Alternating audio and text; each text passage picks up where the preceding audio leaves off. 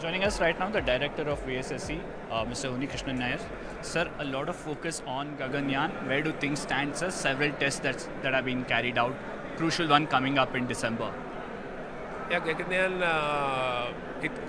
Gaganyaan has many what you call as test missions, like test vehicle mission, unmanned missions. Before we have the manned mission. So these are all activities are going on for parachute testing with dropping from helicopter, from aircraft, test vehicle, further mission for testing the escape system, and also preparing the subsystems for the first unmanned mission and the subsequent unmanned missions. Anyway, subsystems are getting ready. So all these activities are going on in full steam. So obviously the next focus has been around India's Bharat Antariksh Station, India's Space Station. We understand the model is before the government now for approval. What really stands out, sir, from whatever you've seen so far? No, that is, see, if you want to have a long duration stay in a weightlessness condition, we cannot use a small capsule. We need a huge space where other facilities are available, like life support system. You need to have exercise and other daily systems like waste management. So it's like a house in space. So it has to be more volume. And again, you cannot launch a space station in one launch vehicle. Like the International Space Station, there are so many space shuttle launches as well as Russian launches to build it. So we need to have multiple launches of our launch vehicle, and then the modules will be sent and they will be assembled, docked in space, and then there will be living quarters, experimental quarters. So this design phase is going on now, and once we get the approval process is also going on parallelly. So once we get it, it will be. So since you're talking about launch vehicle, obviously when India talks about putting a man on moon, the launch vehicle becomes very crucial. NGLV once again currently under process right now, waiting for approval, but that's the next ambitious step of ISRO. Where does it stand, sir? No, NGLV is a next generation heavy lift vehicle which is under a design phase. It is going on. Design is going on. So that would be crucial for India's manned mission to moon and going beyond if there are. For our future requirement, we need to depend on NGLV. Thank you, sir. Thank you for speaking to us.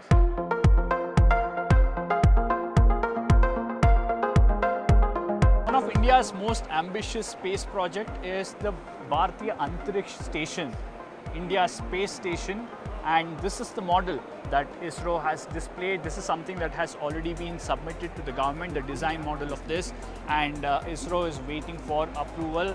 And by 2035, ISRO plans to put up this space station in low Earth orbit, and this will take place in multiple launches. This whole setup has to be put up in space after taking all these objects in multiple launches by ISRO.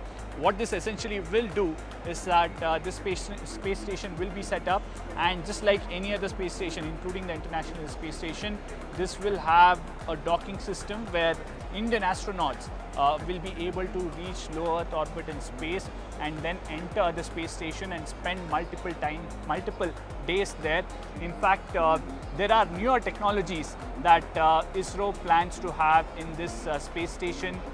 They are saying that this new technology would be on-orbit refueling, which means that there could be extended period of functioning of this space station. They are also saying that it will have a micro meteoroid protection system. That's a hazard that any space station or satellite has. They are saying it will have a protection system.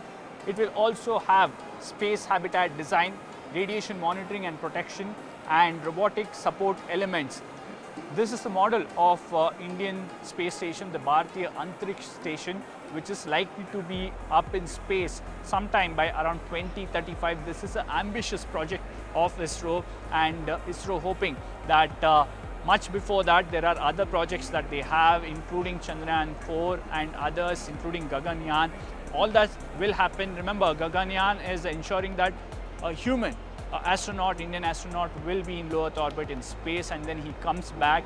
But this is a much more ambitious one of having an Indian astronaut in space for a prolonged period of time.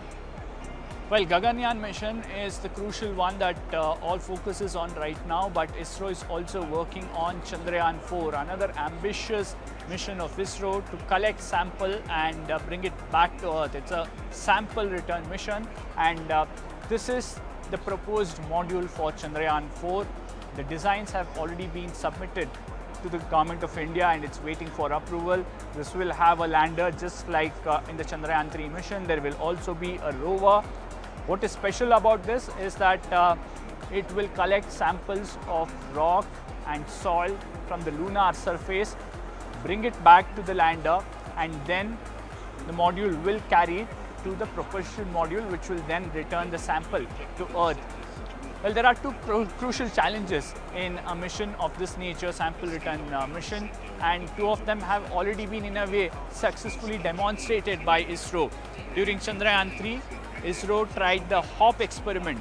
Essentially, this lander makes a hop, which showed ISRO that it can restart the lander and then ensure that its engines fire and it can move away or in a way take off from the lunar surface. The other crucial experiment that it also carried out during Chandrayaan 3 is ensuring that the propulsion module moves from the lunar orbit to the Earth orbit. And that's something that they have done in Chandrayaan 3. So some of the crucial stages for Chandrayaan 4 already experimented in a way demonstrated by ISRO, and once the design gets approved, ISRO will start working on it. They are hoping that they can launch this sometime around 2027, 2028. That's the rough timeline that ISRO is looking at right now, and they're very hopeful that they will manage to ensure that this lander lands on the surface of the Moon and ISRO manages to get back samples from the lunar surface to Earth. There are multiple crucial projects that ISRO is working on. One of it is Chandrayaan 4, and this is the module of Chandrayaan 4 that will carry the lander and the rover to the Moon surface and then bring back samples from the lunar surface. And as you can see, it's a much heavier and a bigger one compared to Chandrayaan 3.